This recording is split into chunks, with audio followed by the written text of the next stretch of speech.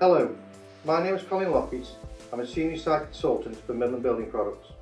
I have been working in the building and joinery industry since 1980 on multiple projects throughout the UK, progressing to contracts manager on a supply and fixed basis.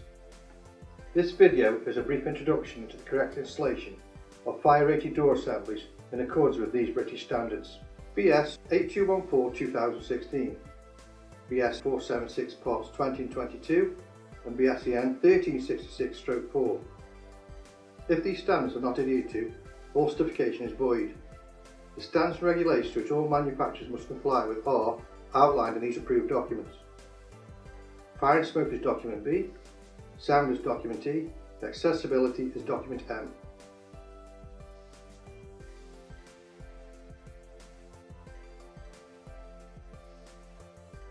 Fire doors and door sets are part of a building's passive fire protection system and are an integral part of its structure.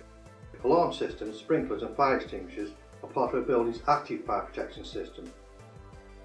The main role of a fire door set is to protect people and property and to help control the spread of fire and smoke from the remaining building.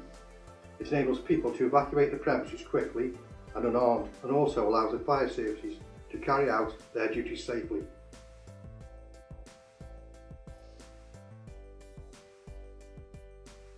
Fire door sets comprise of the following components: the door leaf, the door frame and the fire seals.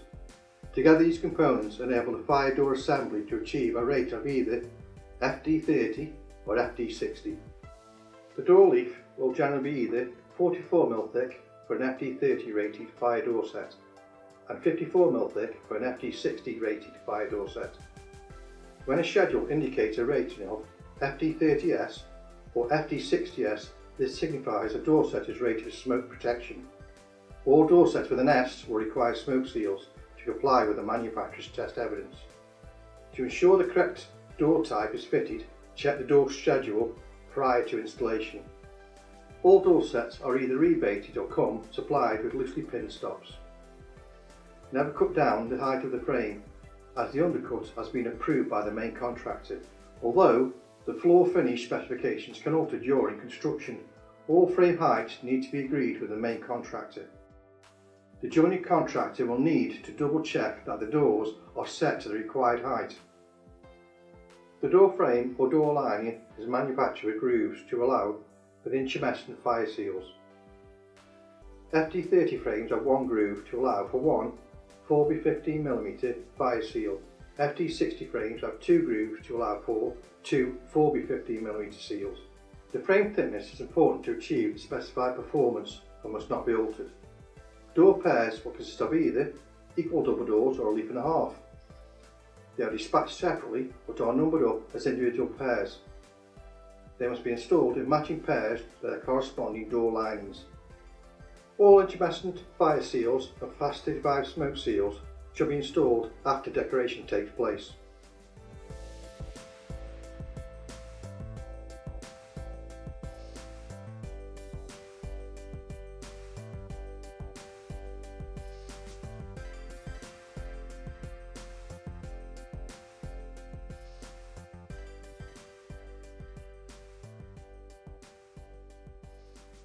Midland Building Products bring together all major door set components to achieve a fire-rated door assembly. All fire doors will have a certification label which is unique to that individual door leaf. The door leaf must not be tampered with after manufacture. All glazed apertures must be installed by the manufacturer in a controlled environment. The glass will have a BS kite mark etched into it. The information will be clearly marked, stating the glass performance. These comply with BS 476 for fire and BS 2606 for the safety aspect. Cutouts for air transfer grills should only be done during production. However, the grills themselves can be fitted on site during installation. Fire door sets must only be installed by a qualified person in accordance with the manufacturer's test evidence and documentation.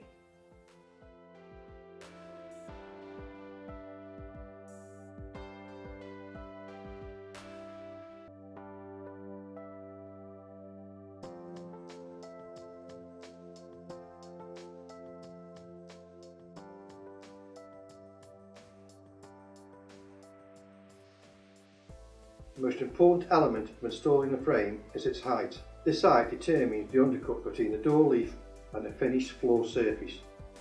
Generally, fire-only door sets must have an 8 to 10 mm undercut. Depending on the door certification, fire and smoke rated door sets must have a 3 mm undercut. Undercuts are rigorously checked by fire door inspectors. Most issues arise when final floor finishes are installed and the undercuts are too excessive. This results in doors not complying with the fire and smoke test evidence and are non-compliant with regulations.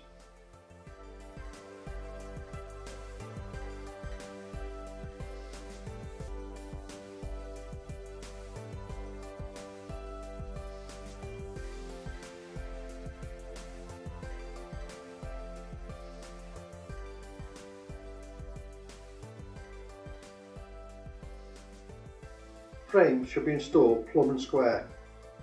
Use the door leaf to check correct fitting and tolerances, and use a guide to ensure a 3 mm margin when the door is in its closed position.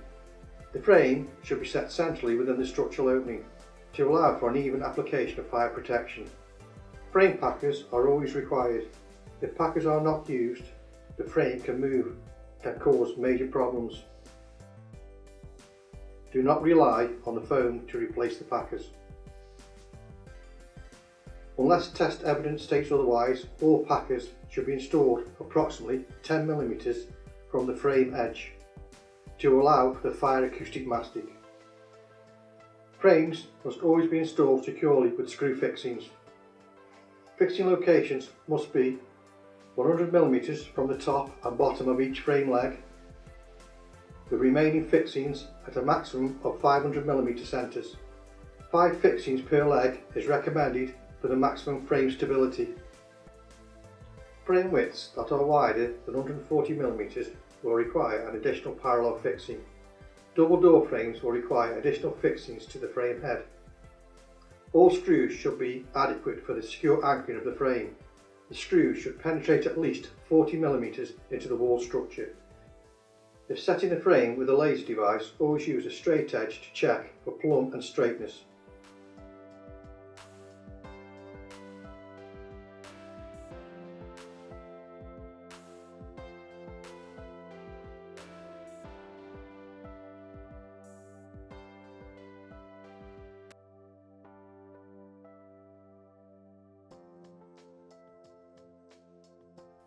Door stops are supplied loosely pinned. The side carpenter will need to reset the stops to accommodate the Fast 35 smoke seal, allowing 3 mm from the lining stop to the door face. For door sets with no smoke or acoustic requirements, the lining stops need to be set against the door face.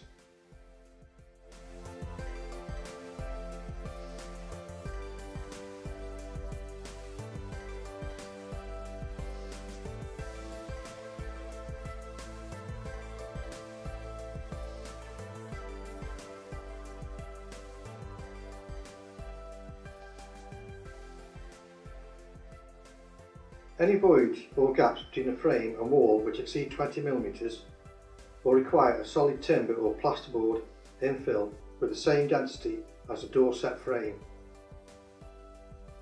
If using a temporary dummy door to set the frame and stops, be aware the door leaf will be different with regard to dimension, flatness or twisting.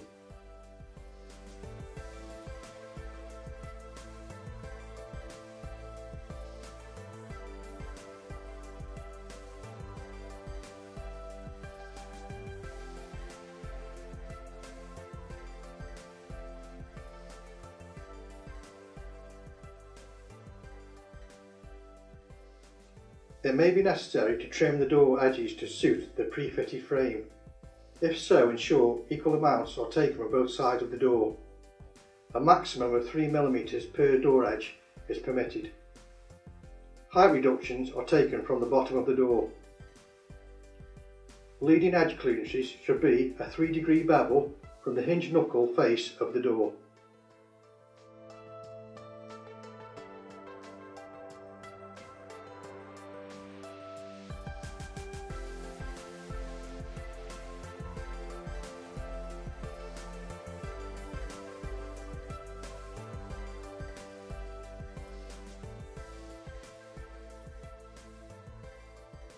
All fire mastics and fire foams need to comply with BS 476 Part 20, BS 476 Part 22 and BSEN 1366/4. Fire door foam without fire mastics can be installed as long as all test evidence and technical data fully comply with the relevant BSEN standards.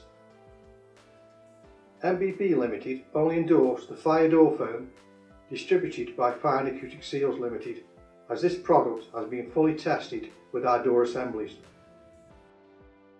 Architraves should only be installed once the smoke and acoustic fire mastic elements have been documented and signed off by the main contractor.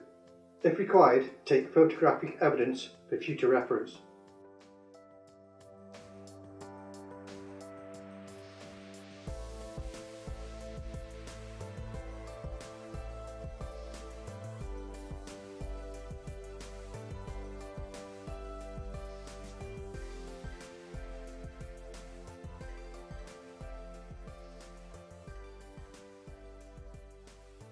Acoustic door sets will require acoustic wadding or rock wool to be packed between the frame and wall structure. The rock wool requires an even coat of acoustic mastic. On higher DB rated door sets, a drop seal is integrated into the door leaf. These need to be adjusted once the floor finish is in place.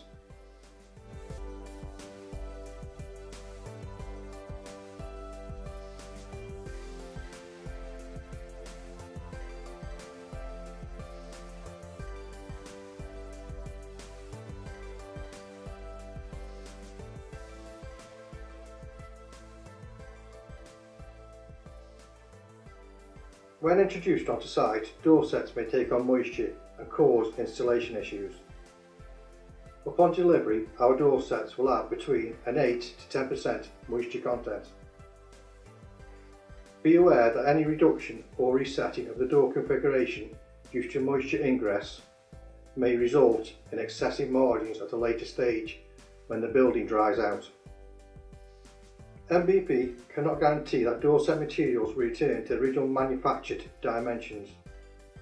A change in margins will compromise the certification of any fire or smoke rated door sets. To prevent such issues, doors should be installed when the building is free from excessive moisture or major building works.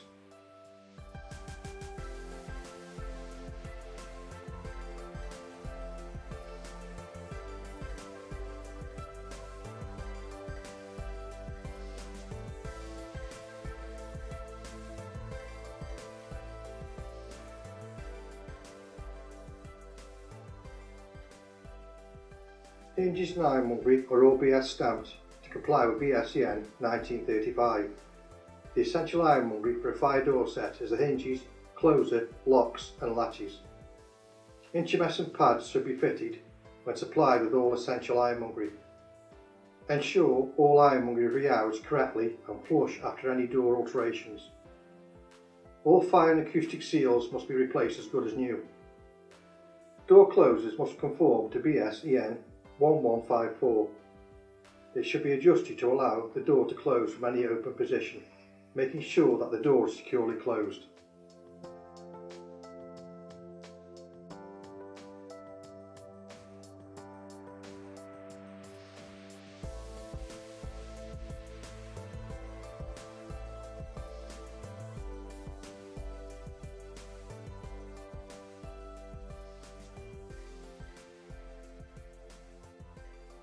Once installation is complete, all door sets must be signed off and handed over to the main contractor. Afterwards, each door set will be fully inspected for compliance. Always remember that door sets can be checked at 6 monthly intervals by an independent body. This emphasises the need to fit them correctly. Fire door sets are only as good as the person installing them and the responsible person who maintains them. For further information, please refer to the manufacturer's handbook. Thank you for watching. Goodbye.